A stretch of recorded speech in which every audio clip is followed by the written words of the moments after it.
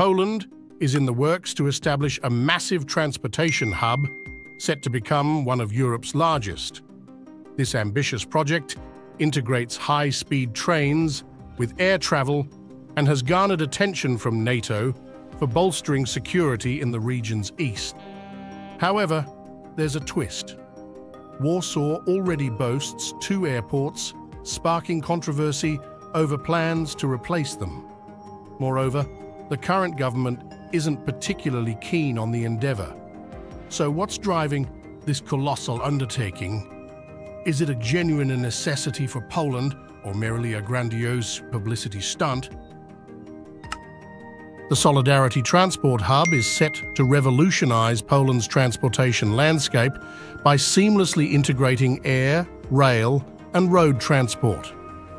With plans for 2,000 kilometers of new high-speed railway lines linking the capital with major Polish cities and Rail Baltica, the hub targets a staggering 40 million passengers annually by 2035, nearly half of London Heathrow's traffic. This initiative marks Poland's bid to emerge as a pivotal transport hub for Central and Eastern Europe. While the concept of a new airport isn't novel, dating back to the 1970s, serious analyses, reports, and feasibility studies have been conducted since 2000. By 2010, it was evident that Warsaw urgently required a new airport. Chopin Airport, Poland's largest, has nearly maxed out its capacity to accommodate current and future air travel demands. Situated far from the capital, when initially built, urban expansion has left no room for expansion. In 2019, the airport, operational since the 1930s, handled almost 19 million passengers, nearing its maximum capacity of 22 million annually. With post-pandemic traffic recovering, it's projected to hit its limit within the next 3 years. A new airport emerges as the only viable solution. Enter the Solidarity Transport Hub, also known as the Central Communication Port, CPK, designed to handle 30 million passengers by 2028 and 40 million annually by 2035. Yet, it's more than just an airport. It's poised to be the linchpin of Poland's transport network, encompassing both air and land travel. The hub will connect all major cities with travel times. One crucial takeaway from the conflict in Ukraine is the imperative for Poland to possess a high-capacity airport capable of round-the-clock operations, particularly for cargo, and seamlessly linked to railway and road networks. Recognizing this need, NATO representatives have designated the CPK as pivotal for fortifying the eastern flank, underscoring its dual-purpose design as both a civilian airport during peacetime and a military installation, to support NATO's rapid response capabilities in times of conflict. The ongoing situation in Eastern Europe, notably the Ukrainian conflict, underscores the significance of advancing this project. The CPK's strategic location would... Now let's delve into the envisioned design of this proposed new airport.